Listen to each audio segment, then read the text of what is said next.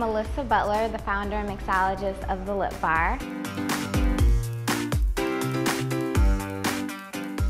The Lip Bar is a cosmetic bar that strives to provide and produce responsibly made and self-expressive products. If someone wanted to take their look from day to night or from 0 to 10 using lipstick, I would suggest, having on a nude lip or a more subtle lip during the day and then spicing it up at night with, a deep red or perhaps a bright neon orange.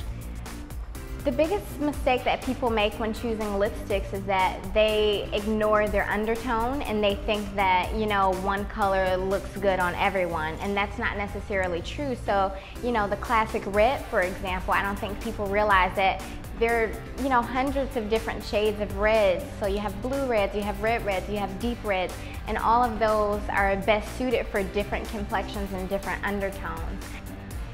One celebrity or one celeb whose style I admire is Solange. I love how bold she is with her prints, and I love how every day is something different. She could have a big afro one day, she could be bald one day, or she could have, a long weave the next.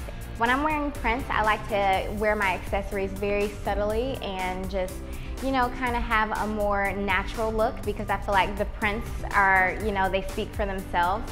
And I'm obsessed with prints right now. It's one of those other summer trends that I'm really into. But I think if you're going to wear a very bright or loud outfit, everything else should be toned down.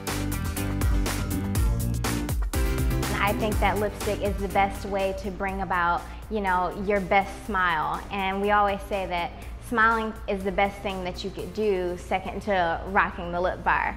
So through that, I think that we provide an avenue for women to really smile, because when you have on lipstick, it kind of puts a little pep in your step. It makes you more conscious of your lips, and internally it's obviously going to make you more conscious about your smile. So you're going to feel better, you're going to smile more, you're going to pucker up a bit more in order to make people, pay more attention to your smile.